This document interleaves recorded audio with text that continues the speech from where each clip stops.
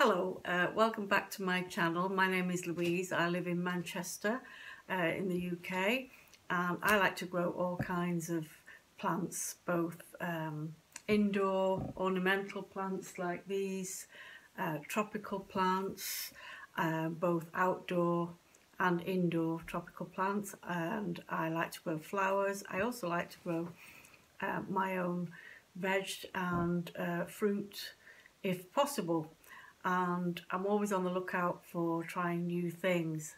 Now today we're going to be talking about growing Asian vegetables, typically Bangladeshi ones that I have done in the past, and I'm going to do some more today. So I've got some seeds to show you, and we'll just get to it. So today I'm going to plant some, I've got some seeds here, and one of these, I've got a tray up here. I'm going to show you the seeds first individually. Now that little seed there, only tiny, is a Kumra seed, which is a type of pumpkin, and it has a green outer skin and inside it's bright orange. There are different names for it. In Bangladesh they call it Kumra. I think in Japan it's like kaboka. They're grown in Asia, throughout Asia. They all have different names obviously for their own vegetables, but it would be like a type of pumpkin, so it's a member of the pumpkin family. So I've got a tray already. I put some Miracle Grow compost. You can use any kind of compost like B&Q, Verve compost. It doesn't matter at the seedling stage, as long as it's fairly light, you know, the compost. I wouldn't recommend planting the seeds outdoors. If you're in the UK and you're wanting to grow these types of vegetables or experiment, try them indoors first when they get a little bit bigger. And towards the end of May, in the UK, the frost season should be finished by May, and we get the warmer weather, then you can plant them outside. And I will do another video when I'm going to plant them outside, and I'll show you how I do it. And you know, it's been successful for me in the past. So at the moment I've just got them lined up here. I don't know if you can see. So those are my Kumra seeds. I've only got a few. A friend of mine, she gave me these seeds from, her sister recently came back from Bangladesh, and she bought quite a lot of seeds, so she let me have some very kindly. And so that's the Kumra. The other seeds that I'm planting, I'll just show you. If you can see that. That's a sorry, not Kumra. That's a kodu or Bangla, different names for it. It's a bottle gourd, and I do have a packet of seeds that I can show you.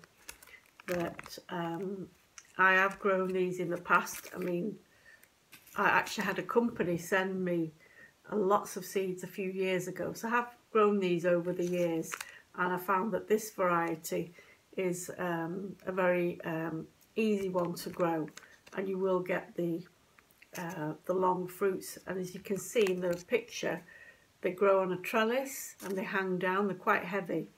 So I've got about, I think, 4 or 5 seeds in there. So again, my friend gave me some. I had a couple of my own, but there they are. I've planted them in, and I will cover that with more compost. So that's the Bangla, and also, actually, I've not brought the pots over, or have I? I've got some of these. So these are a type of bean. I'll show you. And they are, in English, they're called hyacinth bean or lab, and it's a vine. The bean grows like a normal bean would grow, up a vine or a stick, up a fence, and these beans are flat. and I don't have a picture to show you, but if you want to Google what they are, you could put in hyacinth bean. They have a nice purple flower, although some varieties you can get have got white flowers, and they have a broad shaped bean, broad and short. It's not a long bean, it's quite short, and they have like a purplish green colour to them, and they're quite sort of thick, the outer skin. And in Bangladesh they do eat these beans. They eat the skin, everything, so nothing goes to waste. They'll put them in curries or stir fries and taste really nice. So in Bangladesh they do grow in winter, whereas we wouldn't be able to grow them here in the UK in the winter. So sometimes it can be a bit of a struggle to get them to flower and produce the beans. I've had them flower very late in the year, and by November I've got the beans. So, you know, it's an experiment. There's no harm in trying, but I have grown them before, and I've grown both the vining tall one, and I've grown there's a dwarf variety, so that only grows about, say, about a foot tall, and still produces the beans, but not as prolific, you know, not as many as the vining type. So that's the bean. Now you can soak these, and I would just plant them up in a pot. I think, I don't know where I put them now. I did have some planted up, but you can soak them first. Some people soak them. So I do both. I'll try soaking a few and then planting them. So leave them 24 hours and then take them out of the water and plant them, or you can just plant them straight in the compost. Try both, if you've got enough beans, that is. And you can buy the seeds off eBay. There are lots of eBay sellers selling Bangladeshi vegetables. So if you're not familiar with them and you want to try, you can go on eBay. People are selling them, and I would suggest buying them from UK sellers, because the UK seller will probably have grown that particular vegetable and kept some of the vegetables aside for seed purposes, so their seeds will be fresher than trying to import from, say, Bangladesh or anywhere like that, unless you know somebody, you know, personally who's brought them back and you know that the seeds are very fresh. The other vegetable that I'm going to try to grow, have actually tried in the past, is okra. So the Bangla word for okra is bindi, or in different parts of Bangladesh they call it derosh. So different words in English: okra, lady's fingers. They are definitely a tropical veg. You do need good warm weather for these to grow and flower. They have a nice yellow flower, and they produce these long pods. Now, whether you get a great harvest off them, you know, who knows. I have tried growing them before, and they don't do very well outside in the garden. Excuse me. But you would be better off if you have them on inside a conservatory, or you've got a greenhouse. They will do a lot better there. So I've managed to get a pod off one plant. They will germinate. The problem is getting them to a height that they will start producing lots. So I would suggest putting them in a greenhouse if you've got one. So the okra straight into so I've just planted some up here. They're in this, it says okra. Same sort of compost, any kind of compost will do, as long as it's light and airy. Once they pop up, you can separate them and put them in individual pots. Grow them on indoors until about May, end of May. Then maybe take them out to your greenhouse, or if you've not got a greenhouse and you still want to try growing them, then somewhere in a very sheltered spot, maybe against the wall of a house, so it's got the warmth of the wall and it's not being blown about, you know, in the wind, and it's not getting too damp, because it will rot, you know, they won't thrive. So that's the okra, or the bindi. And the other vegetable seed I want to show you, Now my friend, she gave me these seeds. If you can see, they look a bit like chlorella seeds, but they're not bumpy. I'm not growing chlorella this year. They have had success in the past, but they just take too long. So this is called Foyta, but I think in other parts of Bangladesh they call it Sisinga. So it's a snake gourd, type of snake gourd, very, very long, and they have like a stripe, so that looks like a cucumber, a big wide cucumber, and it has like a stripe alongside, so it's dark green and then it has a light green or whitish stripe. So again, this type of vegetable, part of the cucumber family, and they vining type of plant. You do need heat to grow them. I would suggest maybe, if you've got a greenhouse or polytunnel, grow them in there, or keep them in a sheltered part of your garden if you haven't got those, and maybe against a fence or a wall, and so that they've got some protection to the back. So don't plant them out once you've got them germinated. Don't plant them out straight away. Wait till it's about end of May, beginning of June. So that's the Sisinga, or the snake gourd. So those are the seeds that I'm growing. There's another one that I'm growing called Puishaag, but I can't show you the seeds because they're little tiny, little black, little round spherical seeds, and it's I've planted it up already in here. So I've got Puishaag, which is the English name for that is malabar spinach. So if you Google malabar spinach, you'll be able to see what type of vegetable it is. And as I said, I've not got the packet, I've just got the seeds off a friend of mine. And malabar spinach is a thick vegetable vine, and the leaves are nice and big, roundish green leaves. You can eat the whole lot, apart from the roots. So I wouldn't suggest eating roots, but the vine can be cut back at the end of the season, and you can harvest the seeds. It will produce little flowers, and they look like little blackberries, not black currants they look like, and you just pick those off, let them dry out, and keep those seeds for the next time you want to grow them. But the malabar spinach, very tasty and nice, healthy, thick vine you'll get growing. Some people grow them indoors, keep them on the kitchen windowsill and have them trailing, so you could do that if you don't have a garden. So I have done that in the past. I've had them growing indoors rather than putting them outdoors, but I have seen them. I've seen Bangladeshi people growing them in tubs, in containers, in the back garden, in the yard, and they do very well there.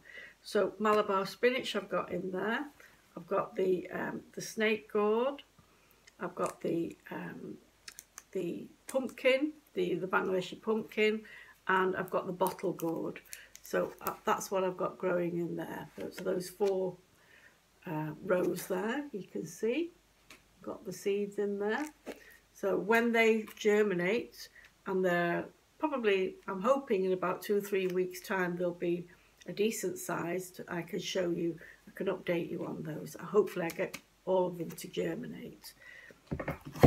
And another vegetable, which I can't show you the seeds, are very, very tiny, little tiny black seeds, and that is Dugee. This is, the English name for that is amaranth. And amaranth is grown, I've seen it grown here in the UK, in British stores where they sell plants, and they grow it as an ornamental, and they have like little pink flowers that come off it, like little furry tails. But in Bangladesh they don't really let them go to seed it. Well, if they do, they collect the seeds, but they're grown for the vegetable itself. The stalk, the leaves, all of it is eaten.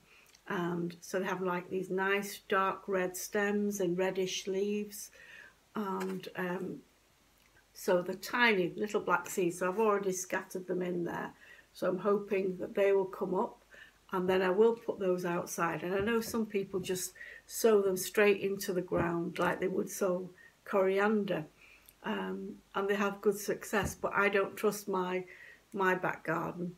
It's full of slugs and snails. Doesn't matter what I do, they would just eat them straight away. So I would prefer to let these grow a decent size and maybe pick out one or two and then plant them.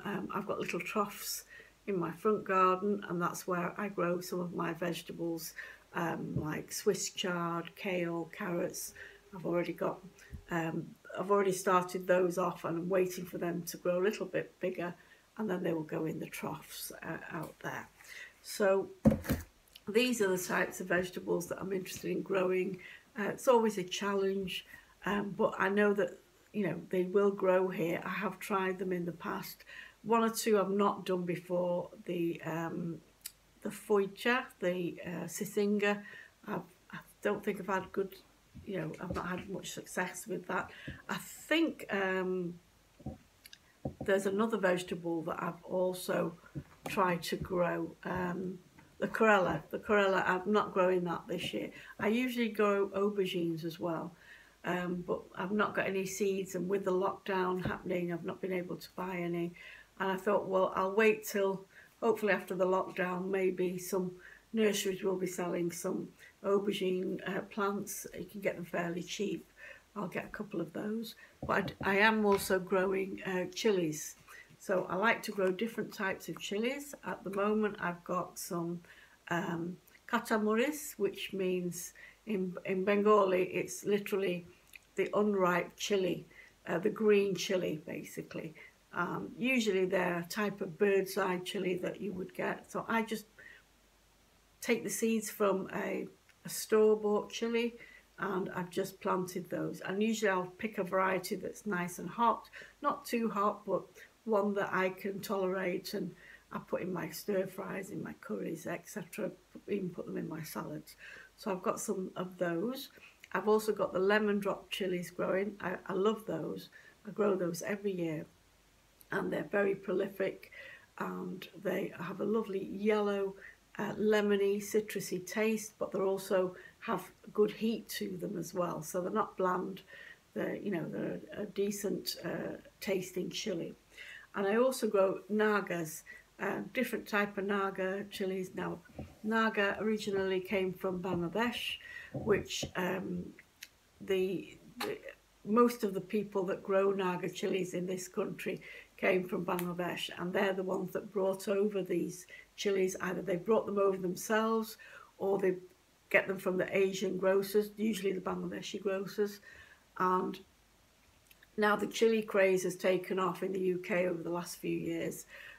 English people are growing lots of different types of chilies, and they've hybridized and, you know, mixed them with other chilies and created other types. But I just stick to the normal, you know, the Naga chili.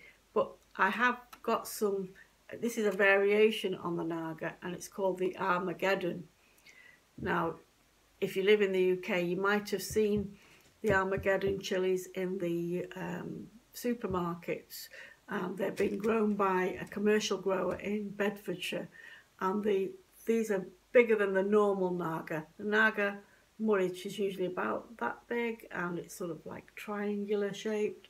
These are a little bit longer, so they're not like a Scotch bonnet. They are definitely got the Naga smell and the Naga heat. So these are Armageddon chilies. So I've got these popped in there, and I will start to separate them out. I'm just waiting for the roots to, some of the roots I think you can see at the bottom. I think I can see, yeah, there's some, definitely got some roots coming here. So I will start to lift them when they're about a little bit bigger, a little bit higher, and grow them on indoors. And I won't put those outside until they're a decent size. Some people keep them indoors. A lot of Bangladeshi people grow their vegetables and the chili plants. They'll keep those chili plants indoors, but they do tend to attract a lot of green fly. So I find it's better to put them outside. Let the other insects that eat green fly, let them, you know, sort of like clean them off basically, because It's not good to spray these plants with insecticide, you know, if they get lots of bugs on them, because these are things that you're going to be eating, and I don't think, you know, it's wise to use fly spray or bug spray on them. So keep them outside, let the rain, let the wind get to them. It makes a healthier, stronger plant. If you've got a greenhouse, fine, pop them in there, you'll get really big plants. I know a lot of people grow their chilies in greenhouses. You still get the problem with the bugs though, so I keep mine outside. So that's what I'll be doing. I will be keeping an eye on these plants, watch them germinate. When they're a decent size, I'll post another video. And if all of you watching, if you like this video, please press the like button. But I ask you to please also subscribe and hit the notification bell if you want to see more plant related videos. And I hope to do some more videos in the future with Bangladeshi and Asian fruit, different varieties of Bangladeshi fruit that, you know, that can't buy here in the UK. So please press the subscribe and the notification bell. Then you will receive you know, an update on these videos that I've just posted today, and you'll see what's happened with these.